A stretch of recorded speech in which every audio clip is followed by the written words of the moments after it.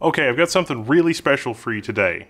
This is basically part of the Frontier supercomputer. Not really, not exactly, but this is like half a node of the Frontier supercomputer in terms of compute capability. And this chassis is from Supermicro. We're gonna do a deep dive, take a look at our setup.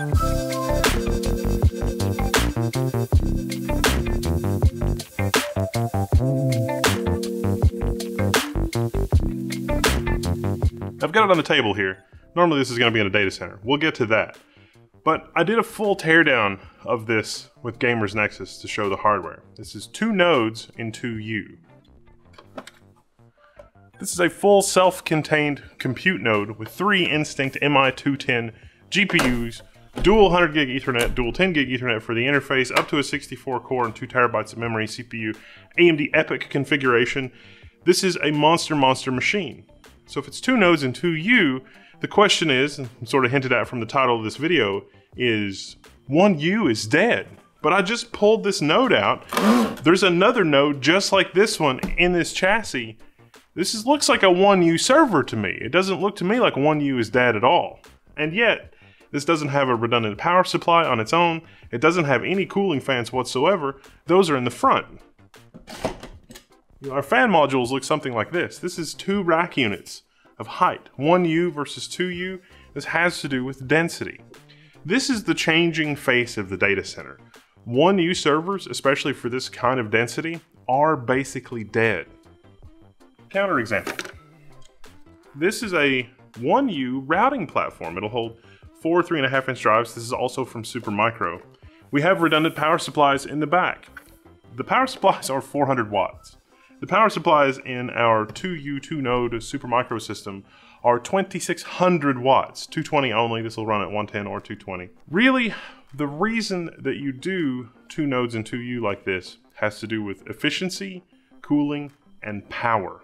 If we built a version of this 1-node supercomputer component that would work in 1U, we're gonna give up a lot of space to the power supplies because you have to have a redundant power supply in 1U as well as storage and everything else. There's not really physically enough room. In our 2U 2-node configuration, we still have redundant power supplies, but each power supply powers 2 nodes. Instead of having 4 1200 watt power supplies, we have 2 2600 watt power supplies, and believe it or not, that's actually more efficient. Cooling is the other big one. And cooling is really one of the things that I wanted to talk about. You can see that we've got all these tiny fans. This is kind of a stand-in for one of our fans. Not really super big. It's hard to get these to move a reasonable volume of air. They're just not physically large enough. They have to spin at such absurd RPMs, they tend not to be very efficient. Even with these fans are going to be uncomfortably loud, as you'll see in a minute. But this design is necessary to cool back-to-back high-performance 300 watt GPUs. Doing something like this compute node in 1U borders on engineering impossibility. I mean, it's possible, but it's not worth the expense and headache.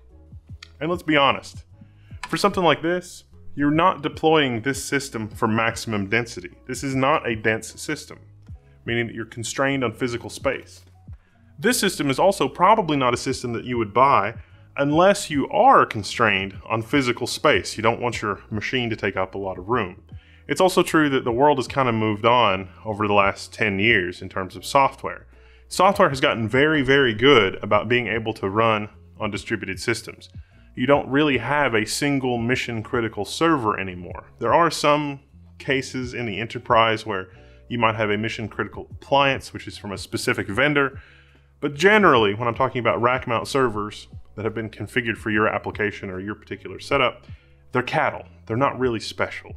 And so you don't really give up much having 2 nodes in a single U like this. Even if both of these nodes are for different customers, something goes wrong. Look, I can pull it out while the system is running and do any kind of service or maintenance that I need to this node, and then I can reinsert it into the chassis.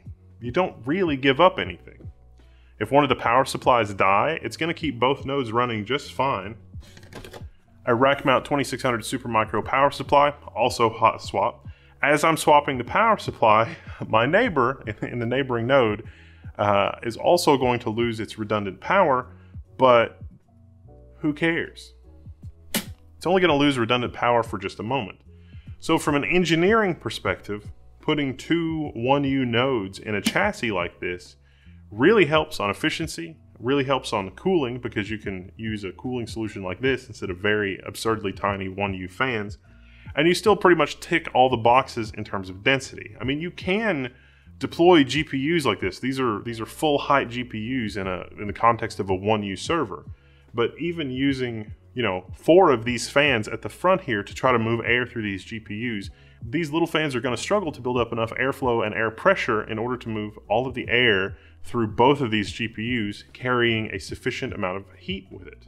That's just the physics of the situation. And I think data center customers are getting sort of clued into that. In the past, if you ran, say, a hosting facility, there was a lot of sense in deploying a whole bunch of 1U servers, because you never know how a customer might come along and say, I want this, I want that, I want whatever. You want to pack in as many customers as physically possible. This design still lets you do that, but it gives you some power efficiency because you physically have fewer power supplies, and that's more efficient, but you still have a lot of redundancy because you've got 2 power supplies every 2U in your rack configuration. And you've got maximum density because this is a pretty good amount of real estate that you have for your motherboard. This is a pretty good amount of real estate that you have to have DIMMs in your processor. And you've got 3 full height, full length expansion slots all crammed in 1U. It's very, very impressive. Supermicro has done an incredible amount of engineering for this. And even at the front, we've got 4 U.2, U.3 drives, 1 for each node. So if you just wanted to swap a node, your storage is still going to be there, although we do have onboard M.2. Now, I did a full teardown of this chassis with Steve. Check that out on the GamersNexus channel. I'll try to link that below if you want to see more about the innards and how this works. For now, let's go get this racked. Also, pro tip, when you're racking one of these, you can take out the nodes. But yeah, Steve's teardown. Definitely think you'll find that appealing. We do that here.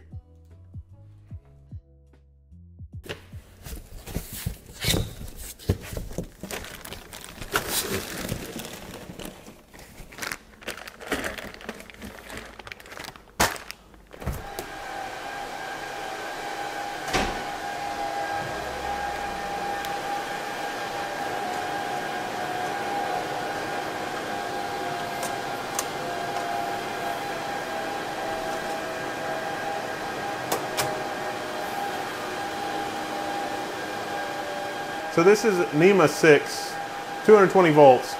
This is a twist lock connector. It doesn't have to be twist lock, but NEMA 6 is 220, NEMA 5 is, 220, 240. NEMA 5 is, 110. So this is what we need to connect our system. This is an older power cord, but hey, what are you gonna do? It's fine. It's gonna plug into our Eaton 9000. It's a 220 volt UPS uninterruptible power supply. It's about the only uninterruptible power supply I have that can handle this system. And it's just the one system on this UPS, so, woo, nice. It's over 9,000. And it's gonna go all the way up there, right there. Right here? Yeah.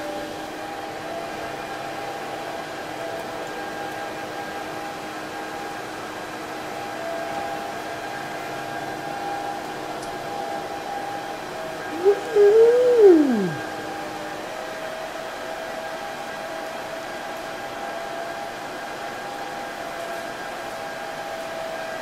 And then wait, let me get some more stuff.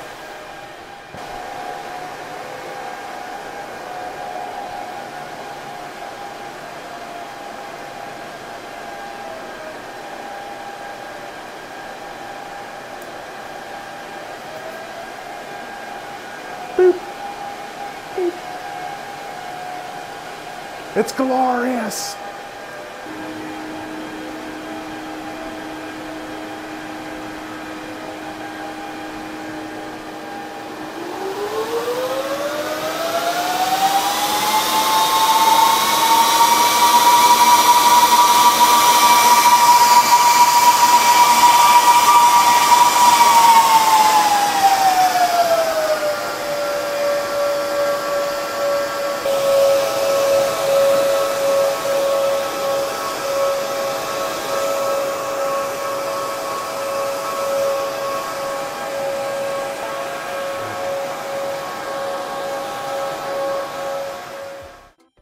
And that is why I think 1U servers are basically going away for any kind of remotely dense installation.